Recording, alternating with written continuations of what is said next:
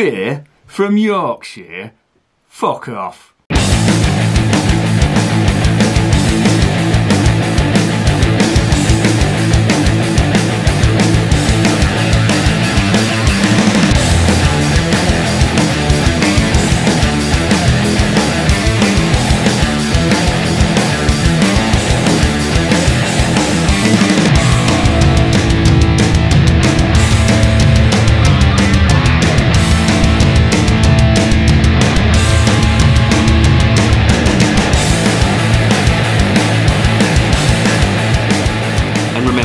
Life is too short to be drinking shitty beer.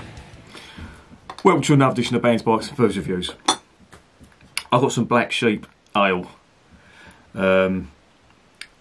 This is great stuff.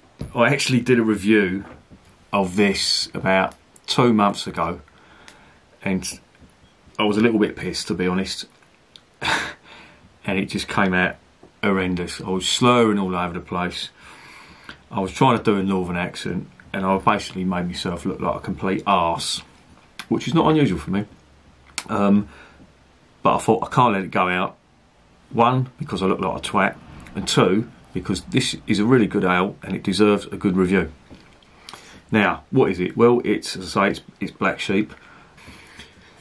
This beer is brewed by the one of the brothers of the Theakston family, as in Theakston of the old peculiar fame. This is one of the brothers who decided to split from that, obviously not split from the family, but split from the brewing family and brew his own beer. And that's the name Black Sheep. So they've sort of adopted that because he's supposedly the black sheep of the family. It's a really good ale and it's got lots of British hops, Fuggles, Challenger, etc. And as I say, I've tried this before and it's really good. It's 4.4%, so it's easily sessionable. It comes in a 500ml bottle, and it's got an engraved bottle, which is really good. It's Masham in Yorkshire. Masham is where it's brewed, and that's a place in Yorkshire. I think it's near Harrogate. But it's quite widely available as well. I got this in Morrison's, and it was quite cheap. I think it was only £1.80 or something like that. Here is the top of the cap. I don't know if you can see that or not. I'll try and get a bit of light on it. I'm doing these reviews during the day because I'm sort of working in inverted commas. Can you see that? It's got basically a ram's head on it. There we go. That'll be that's a better view of it there. Right. Now, I'll get this open now and we will see what is in the bottle. As I say, the last review of this was just a complete abortion. It had me going off topic and talking about subjects like Jeff Boycott, the state of cricket, fucking Scotland for some reason. Don't ask me. It was a complete nightmare. I've still got it somewhere. I might put it up just for laughs, but it's terrible. What are we getting on the nose? Typically British hops straight away. Nice and spicy, earthy Fuggles hops. Really nice, and nice malt as well. Nice caramel, slight toffee malt on that as well. Let's get it in the glass, see what's going on. I've decided to use proper pint glass because I've decided not to use the London Pride glass. That would probably upset a few people from Yorkshire if I put Yorkshire beer in a London Pride glass. I don't know what it is, but I keep adopting a fucking Yorkshire accent when I drink this stuff. They must put something in the water up there. Anyway, let's get it in the glass and see what is going on. As I say, I've drank this quite a few times. Near where I worked, they had this in bottles, and for a short time, if I'm not mistaken, it was on draft. But it was great, and I always made a point of drinking it. It was always my go-to pint. I'm talking a long time ago now. This is like, 15 years ago. So there it is in the glass. Very nice chestnut type amber colour. fair bit of carbonation on there. Don't know whether you can see that or not. It's nice, sort of one finger, slightly off-white head on the nose. Oh yeah, more of them hops.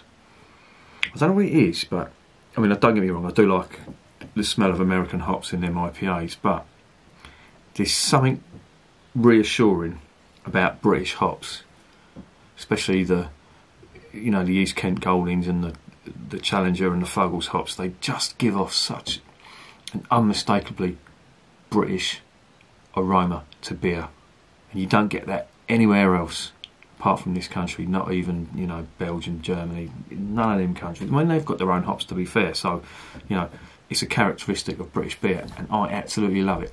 So let's stop gassing and let's start drinking.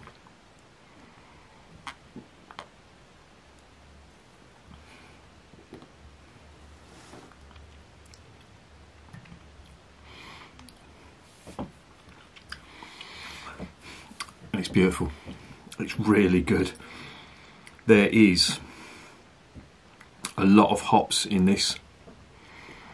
You can get straight away the bitterness, the slight spiciness on them hops, and the earthiness, the three big characteristics of British hops, and they just shine through in this.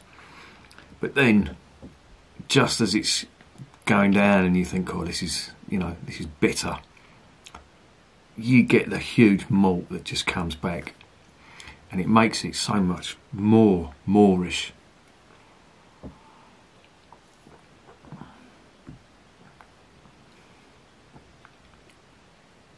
Oh, it's lovely. It's really good. Now, I've tried some of their other beers as well, and they do an IPA, a milkshake IPA. That was fucking disgusting. But this stuff, this is standout stuff for me. It really is. And as I say, I don't know what went on with the Theakston family and why they split, but I'm glad it happened, because I think the drinking community would be a bit poorer if stuff like this wasn't around and readily available. I mean, that's the good thing about it. It's quite readily available. You can get this in Morrison's. I've seen it in Asda's as well, the big superstores as well, and it's quite cheap. It's $1.80 for a bottle, or $1.85 I think it is. What does it say about the beer? Born in 1992, the Black Sheep Brewery was founded in Masham, Yorkshire by Paul Theakston, the black sheep of the Theakston brewing family. Right, okay. It's beautifully balanced, and it is really well balanced. You don't think it is when you start drinking, but once it's down, the flavours all just mingling together. So it's a beautifully balanced premium ale. It's packed full of Yorkshire depth. I've got an urge to call it Yorkshire depth, but I won't. Progress. Oh, they use Progress hops in there as well. Challenger, Goldings and Fuggles hops combine, leading to dry and bitter finish. Yeah, it is a bitter, but you do get them malts at the end. There's sort of biscuit and toffee, biscuit and caramel malt that come back at the end of it, and it's not as bitter as they're making out.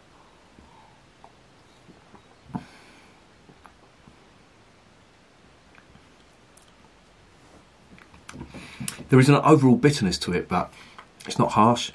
It's really nice. I'm just looking at the awards. They got a bronze somewhere, and World Beer Awards, United Kingdom silver. I don't know. To me, this is a gold medal winner. There's a few beers when people say, can you give me a few typically British beers. We want a taste of Britain. The beers that come out of Britain. For me personally, I would be looking at Shepherd Neame IPA.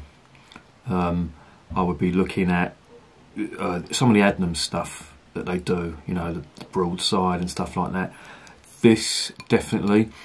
Old Peculiar, definitely. I mean, they are just typically British. London Pride as well, the Fuller stuff. the 1698 by Shepherd Neame, and the 1845 by Fuller's. They're just the standout beers for me that just encapsulate traditional British beer. I'm not talking about the craft stuff, don't get me wrong, there are some fantastic British craft brewers, there really are. But if you're talking traditional British styles, you know, IPA is a British style, but it's been bastardised so much, in a good way, by the Yanks, that you're sort of veering away from what it originally was. And, you know, if you want to bring it back to that sort of, you know, traditional style, they're the ones that stand out for me. And it surprises me that a lot of the craft brewers don't try and emulate that. Maybe they think that there's too many people doing that. But I'd love to see a craft brewer do a really good ruby ale, you know. I don't know why they don't do it. Maybe they think there's too many people out there doing it already, but I mean, fucking hell, I think there's nearly 6,000 craft brewers in America, and they're all doing IPAs. Well, not all of them, but the majority of them are doing IPAs, and, you know, they're doing IPAs over here. See, this is what happens when I drink this stuff. I just go off and I rant about something. Anyway, let's get it back on topic. So, this, what would I give this, and would I recommend it? Well, to be honest, this is a really good one. One that I left off the list as well is Timothy Taylor. Definitely Timothy Taylor Bolt Maker and Timothy Taylor Landlord. And this is up there with them. This stuff just reminds me of it. So it's going to get a 10 out of 10. I couldn't give it anything less because I love this style. You know, I love IPAs, I love lager, I love German Weissbier, is probably my favourite. But I really, really do like the traditional British bitters, ales, traditional British IPAs, etc. You know, it's our roots. People call it, you know, it was the dark ages of brewing in Britain. I don't think it was. I think there's some, you know, fantastic traditional British beers that I think they're getting a bit overlooked, and I don't think that's right. You know, I think everyone's getting het up now in these, you know, really super hopped IPAs and hopped lagers and, you know, oatmeal stouts and, you know, imperial stouts, etc. I mean, you know, maybe we should come back and revisit what we're leaving behind. Anyway, would I recommend it? Of course, yes, definitely. You need to get this stuff in your life. If you haven't tried it, I strongly suggest that you try it. It's great. There's the blurb on the back if you want to read about it. I think you have to read it with a Yorkshire accent. I'm going to stop attempting to do a Yorkshire accent now because it's probably going to piss a lot of people off, and to be honest, I sound like a twat when I do it anyway. So, 10 out of 10, 100% recommended. Get yourself down to the supermarket, get some, or even if you can get it online, just buy some and try it. I really like it. And if you like the Timothy Taylor stuff, if you like the Fuller stuff, if you like the Adnams stuff, if you like the Theakston stuff, you're going to like this. And remember, beer is working class champagne.